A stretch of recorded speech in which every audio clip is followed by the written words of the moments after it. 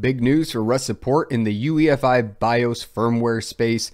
Here's the Rust C book that talks about UEFI Rust-based firmware support, and currently it is in Tier 3. We'll be talking about this because there has been a change to that and is one of the most important things that has happened over the last week. So what this project is the Unified Extensible Firmware Interface, also known as UEFI, target for applications, drivers, and core UEFI binaries. So most of us know this as BIOS firmware or support, and that's right, there's development being made in Rust for it. The three targets that are available here are AArch64, i686, and the most popular here, the x86 64-bit instruction set. The maintainers here are David Rainsberg and Nicholas Bishop, and we're going to be checking out how a Rust-based BIOS firmware may be coming to you soon. So this all really begins with a blog post from David, which we're going to read, but you'll notice the mention of Tier 3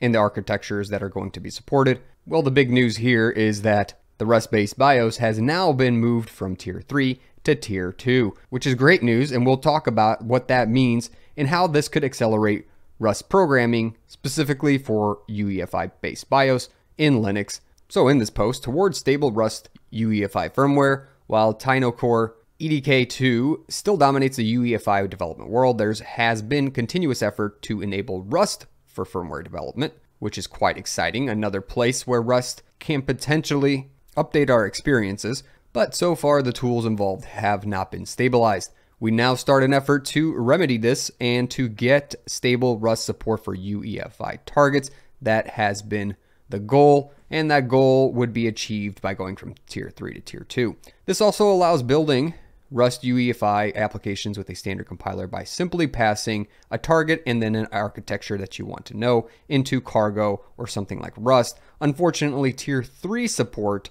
means no compiler builds are distributed via the Rust release channel, nor does Rust continuous integration guarantee the target builds successfully. Moreover, this implies that a nightly unstable compiler is required to build those targets, even though no nightly Rust language features are required. So basically, this blog post is an outline of why it would be nice to get Rust UEFI firmware into the Tier 2 support, and currently how it is on Tier 3 and hindering the development of a proper stable firmware. And while this Red Hat contributor has been pushing to get the firmware promoted in development, they have finally broken through and able to get the classification level from Tier 3 to Tier 2 changed. So now the official compiler builds with the Rust release channel. So let's talk about that promotion a little more and the original proposal here, which has been closed and accepted. The proposal was that they'd raise all three currently merged UEFI targets to Tier 2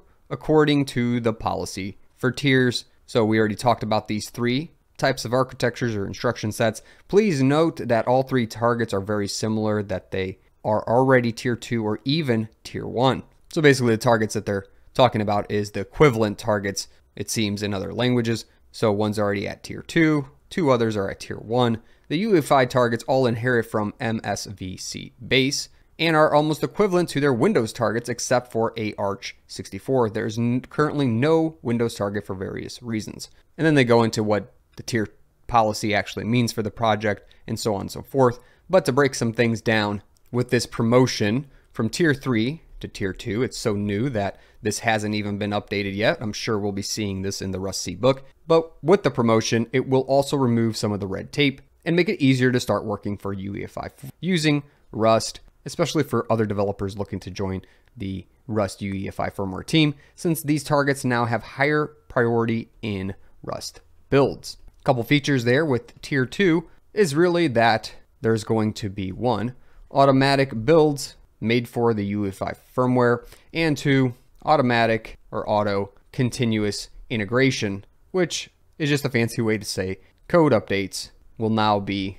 readily merged into the main Rust repository, which is all exciting news because that means for us, we should be seeing more development and perhaps some of these targets available for Linux, specifically for our UEFI based firmware. And hopefully we'll be seeing some updates to BIOS and benefiting from this development in our Linux builds. It's been quite exciting for Rust in the Linux kernel over the last few months with things such as comparisons to the C equivalent drivers in the kernel that have actually featured the same performance speeds, which I'll put a link in the description below to on one of my videos. Also, Rust Linux driver support has been merged into the Linux 6.1 kernel with basic infrastructure for programming with Rust. That's another big one. We're hopefully going to see GCC Rust coming in with a GCC version 13 utilities and other great things for the